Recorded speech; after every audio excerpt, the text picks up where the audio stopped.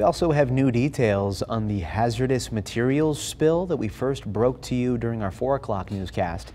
The driver of the van has been arrested for alleged larceny as well as a hit and run. So that's according to the Reno Police Department. Police told us the driver committed larceny at the CVS on West 7th Street and was trying to flee when the 55-gallon drums of lacquer thinner in the back of the van then spilled out, as you saw in that video and these images.